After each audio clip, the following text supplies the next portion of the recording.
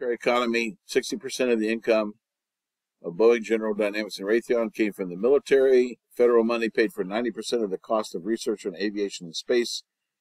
The defense buildup did create jobs, so there is that. There is a huge inflow of money, injection of money into the economy through defense spending. The cost of one Huey helicopter could have built 66 units of low-income housing. That's something to think about. One helicopter could provide 66 families with low-income housing. Okay, this is an interesting slide. This is the rise and fall of income inequality. This is kind of important, I think. So what you see here in 1920s, the roaring 20s, income inequality was really high. That means, let's say at Walmart. I'm not mad at Walmart. I'm not picking on them. They're an easy example to think of. If you just get hired, if I went over there after I'm done with my illustrious career of teaching and apply for a job, waving and smiling at people as they come in the door, those sweet old men, they'll pay me probably a minimum wage, at least to start out, right? So whatever that is, I'm not sure what it is now. It might be $15 an hour. This income inequality ratio is the ratio between an average worker in the company versus the top CEO. So if the CEO is getting $500,000 a year and I'm getting $15 an hour, that's the income inequality. I might be oversimplifying, but that's the basic idea. So what is the ratio of the top CEO to the average worker in the company? And so you see the roaring 20s, it was almost out of control. And then suddenly what happens here?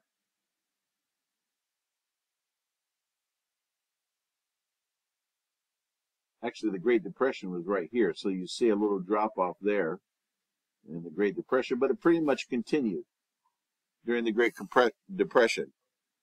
That means that there's a bunch of people unemployed, a bunch of people going hungry, but income inequality was still very high. What happened in 1937, that was the start of the second term of Franklin Delano Roosevelt's second term in office. He passed a number of measures, social income security, social security, a number of other measures. They increased the base tax rate, so the wealthy had to pay more taxes. And these measures ended up reducing this income inequality. Plus, along comes 1941 and World War I. And so you have a very different situation right here in the middle of World War II. I said World War I. I meant World War II. So you have World War II, income inequality falls off. And the top executives are making more than their employees, but not extremely more.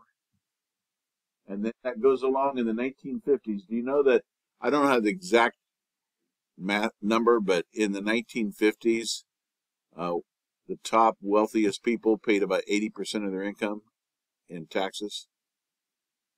That's a lot of your income. That was during Eisenhower's period. Truman, Eisenhower, Kennedy. In fact, when Kennedy comes into the office, he actually, as a Democrat, a liberal Democrat, he was the first one to propose reducing taxes on the wealthy with the idea that they would create more businesses and more jobs, and it would trickle down into the economy. Later, that phrase "trickle down economics" was made famous by who? We haven't got there yet, but we're on our way there. Ronald Reagan. Thank you, Samuel. So that Ronald Reagan is elected around 1980. So Ronald Reagan comes along. His vice president running mate, who was running against him initially, George H.W. Bush, called it voodoo economics. And, Reagan said, we need to cut taxes on the wealthy because they're the most productive. They're going to go out, if you cut their taxes, they'll go out and create new businesses, they'll create new jobs, and that will benefit everyone. It sounds good in theory, but notice it starts going up, the income inequality. And now you're into the 1990s and Bill Clinton's era, and it keeps going up and up and up. And here we are now. Actually, not now. We're probably worse now. We're probably up here.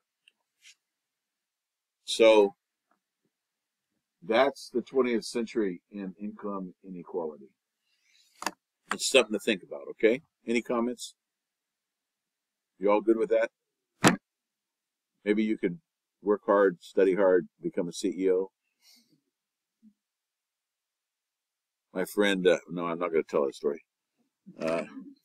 Another day. I'll tell it some other day. Okay. What? Yeah, I have a friend who complained for years that he wasn't making enough money. And then he finally got a job and he's been promoted rapidly. And now he's making pretty good money and he's working his ass off. And he's complaining and he's tired all the time. And I said, I don't want to hear it.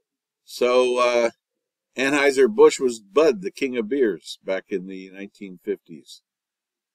So this goes into the issue of advertising and, you know, it's cute sayings. There were a lot of mergers.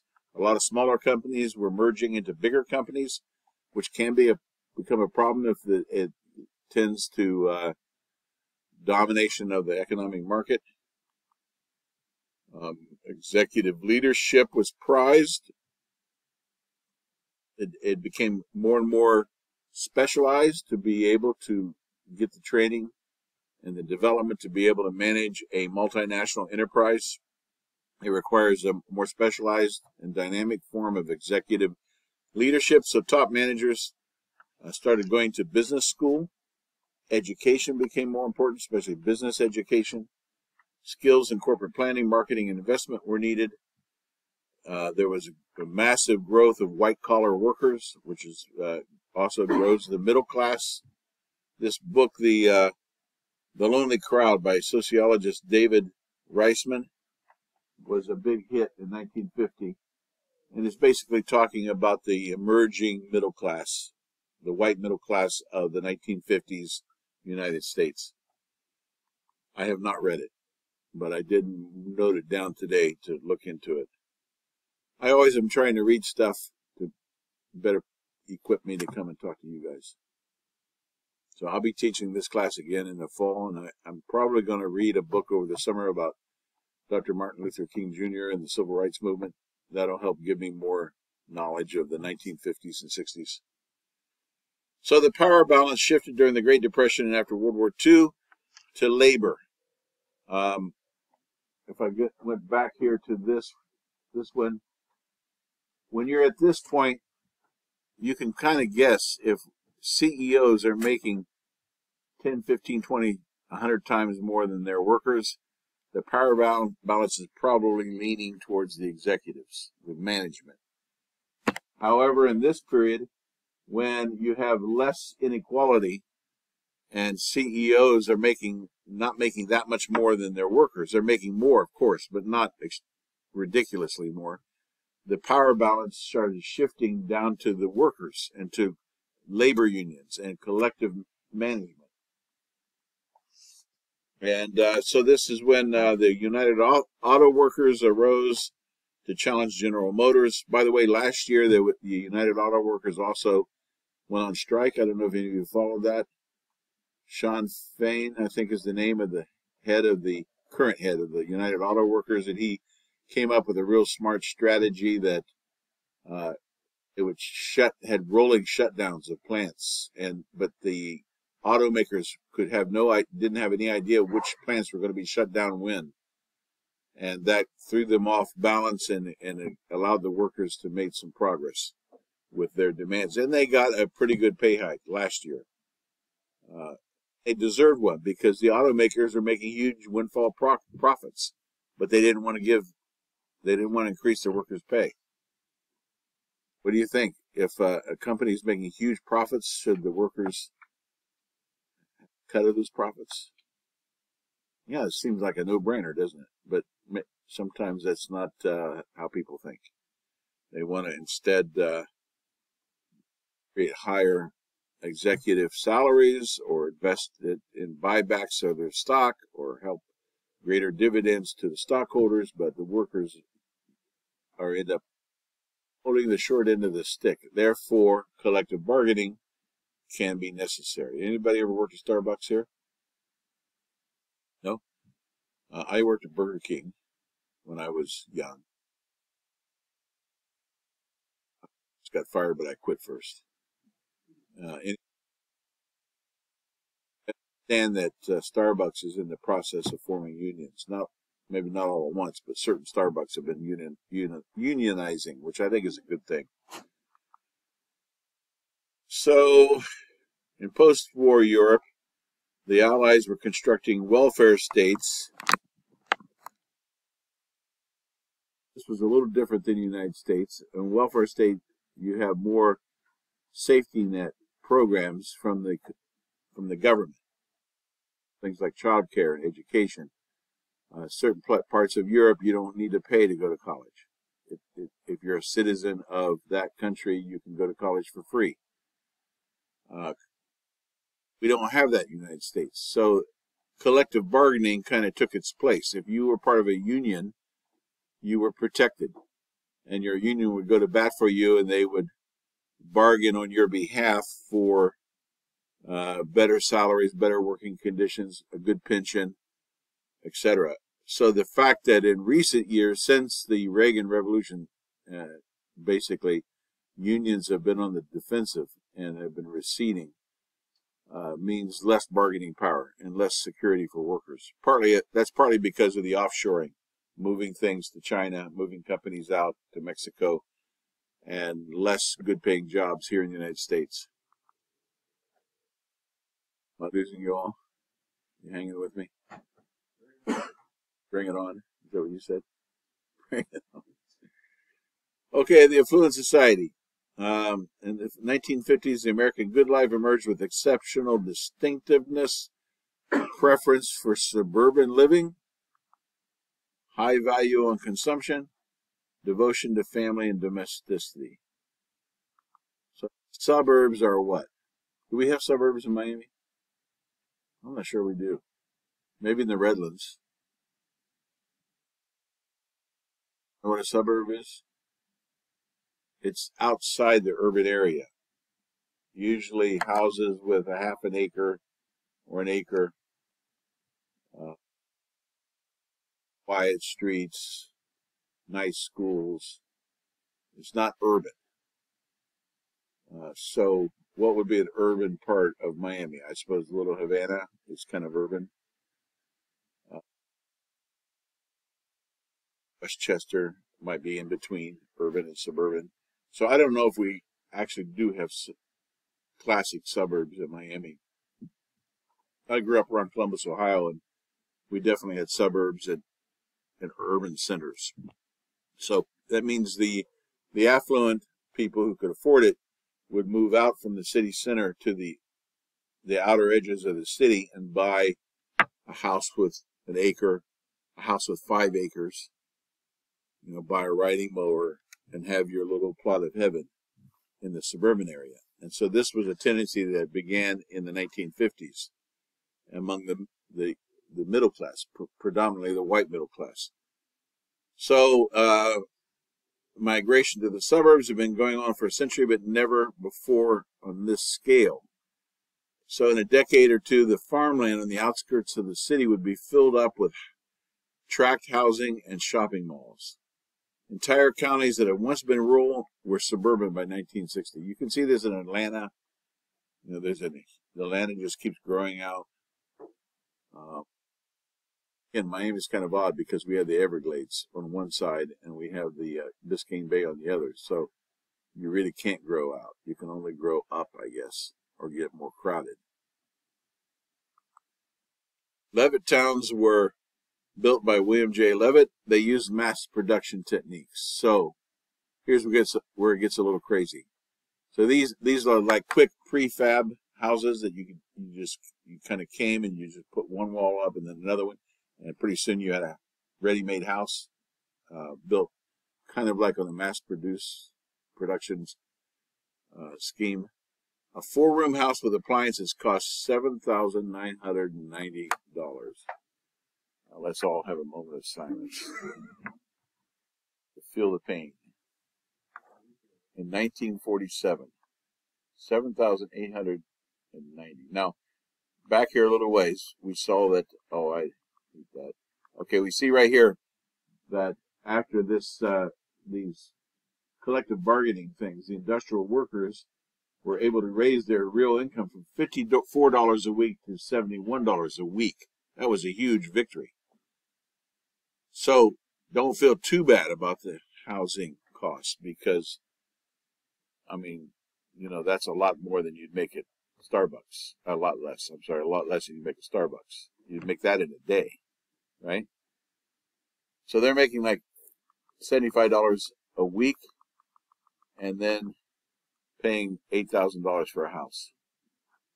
It's still pretty doable if you have good credit and low interest. So even at $8,000, many young families couldn't afford it. So the FHA, have you ever heard of the FHA? The Federal Housing Administration was created. And the Veterans Administration both developed programs to provide loans for young couples or veterans at low mortgage rates. Or you could pay 5% down on an $8,000 house and pay 2 or 3% interest. Veterans paid 1%. So this, of course, home ownership jumped.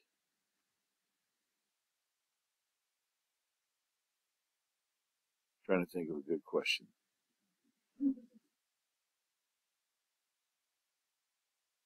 Just say, I don't want to make you feel bad. Talking about housing situations, what? I mean, it's life, right? It's our society that makes you feel bad. And at this point in time, when you think about trying to ever own a house, it must be a bit overwhelming because housing, you know, yeah, I'm not going to say that, but housing price in Miami just for an average 3-bedroom house not far from the FIU campus is going to be $600,000-700,000. Get a pool. Anyway, that's depressing enough. Let's move on.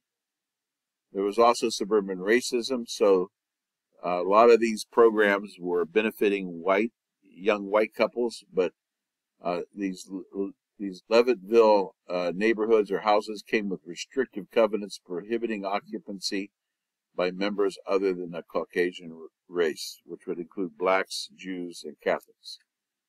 So this is where some people make an effective argument that structural racism is built into the economic system of the society, even apart from individual attitudes, that when you have 70, 80 years of preferential treatment to one particular part of the society and other parts of society can't buy houses and can't build wealth, that's an argument in favor of structural racism. Here's shifting population patterns. I suppose this is no surprise. People were moving south down to here and moving west. So these states, Texas, New Mexico, Arizona, California, Nevada, were all growing. Florida was growing. Georgia was growing. Even Virginia was growing somewhat. And then some of these other states were declining, especially some of these urban centers like Detroit, Chicago, etc. This is a change in our society. The South and West began to boom. Florida added 3.5 million people from 1940 to 1970. That was before the Mariel boat lift. Got another 200,000 people in just a few weeks. And there's been waves of like that in Florida, both coming from the south to escape persecution or poverty, and coming from the north to escape what? Snow? Snow, mostly. By 1970, California contained 1/10 of the population of the entire country. And then the automobile became mass-produced, and it got cheaper, and soon it was possible for even young adults to own automobiles, and that in turn created the baby boom. That's supposed to be a joke, but none of you got it. If you did, you were impressed. Gasoline. Here's some more pain. I'm so sorry. Gasoline costs 15 cents a gallon. Yeah, I feel your pain. I drive by every day, and I've been looking at it. It just seems like it keeps ticking up. We're up to like 360 now.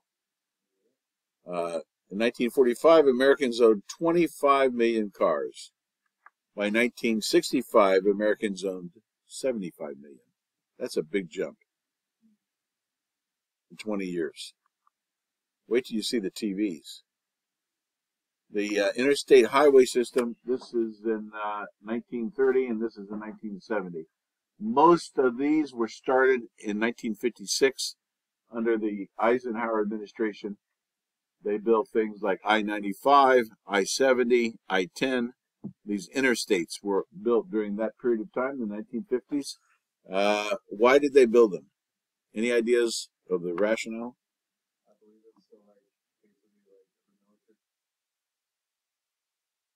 Yes, it's one of the good results of the Cold War, maybe, because if you are under the threat of nuclear attack, you want to be able to move populations quickly. Actually, I'm not sure what good it would do. Where are you going to go? But that was the thinking. Also, the thinking being able to have rapid troop movements.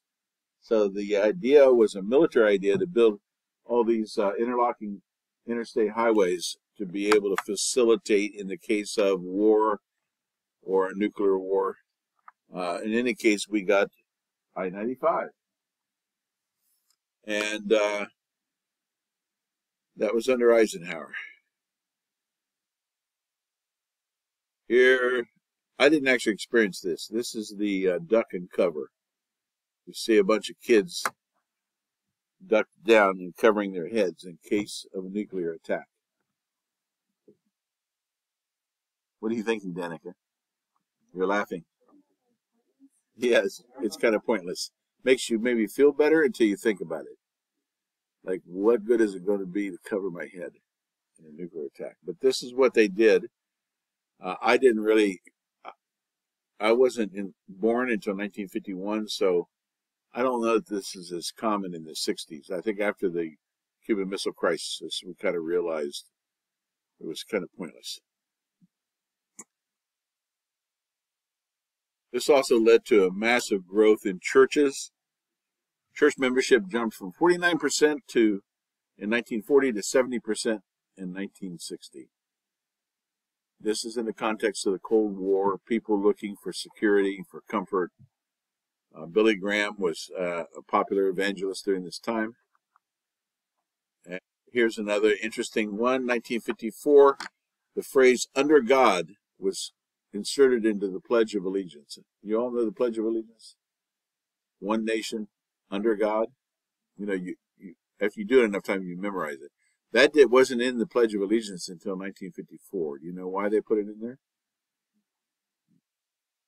You can read it if you want. She's like, it's right there. And it's because the Soviet Union was an atheist state. So it's kind of like, if you're going to be atheist, we're going to be more religious. Also, the U.S. coins carried the words "In God We Trust" after 1956. So these things were part of the 1950s. It was a growing sense of Christian identity. Consumer culture. I have mixed feelings about consumer culture. Not a fan, although I do partake. Here's one. 7,000 television sets in 1947. 7,000. Think about that. There might have been, what, 2 in Miami? You had to know somebody and go stand outside and look through the window of their house or something. 1950, Americans owned 7.3 million. 7,000 to 7 million in just 3 years. Somebody making money building TVs.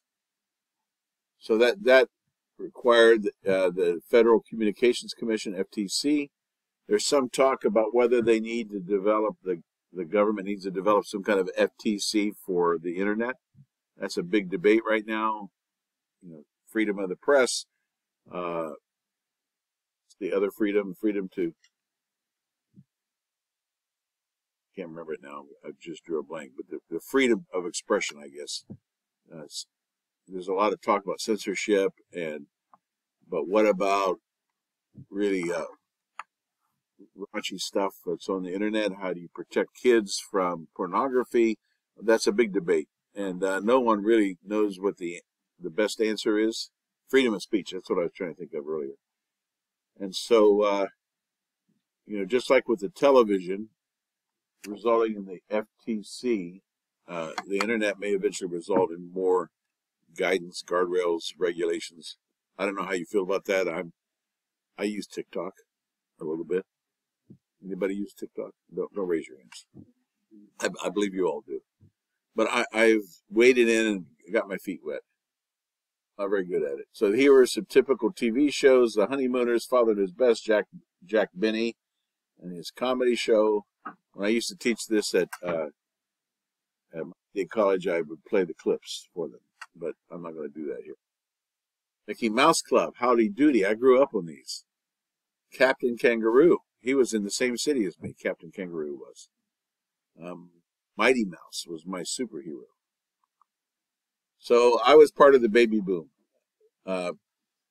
Americans made up for lost time. All these guys were over fighting in Europe, and all the women, not all, I'm exaggerating, of course, the women were working in factories and making weapons, and not many babies were being born, and the war was over, and the guys came home, and the women could go back to being housewives for a little while, and babies started being born. And that was the ubiquitous baby boom generation, which I'm part of. And but I try really hard not to be a typical baby boomer, and I'm really a fan of you guys and your generation. I'm not a basher of younger generations, despite some of my friends who are my generation. Babies were born between 1948 and 1953. More babies than in the previous 30 years. People were getting married younger, got to make up for lost time. Everyone wanted to have babies. Okay, we got that point. People got married younger, 22, 20. I got married at 22.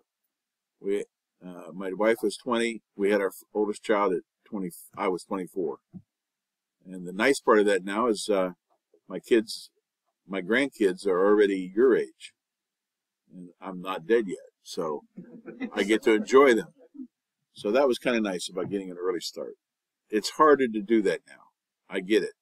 I mean, there's so many societal factors that are obstacles to try to create a family, try to get a house, try to get a decent job. You got to go to college. I get it. It's a much harder to do that, if not sometimes seemingly impossible. Okay, I think maybe stop here. Youth culture arose during this time. There really wasn't such a thing as youth culture in the 19th century, but now you have an affluent middle class. You have teenagers with leisure time. 19-year-olds own their own car. So now teenagers have buying power. Therefore, they become a thing. And marketers and advertisers start marketing to the youth culture. Some movies reflected that. Marlon Brando was in The Wild One in 1951. James Dean was in A Rebel Without a Cause in 1955. This was kind of a celebration of youth culture. White country music, Western music, and black-inspired rhythm and blues both began to emerge during this time. Have you seen the movie with Elvis Presley? It's really good. Pardon? Yeah. It's called Elvis. It's really good. I've never been a big Elvis fan, but I enjoyed learning a little bit about him in that movie and appreciated him a little more. Okay, so I think I'll stop here. Any questions?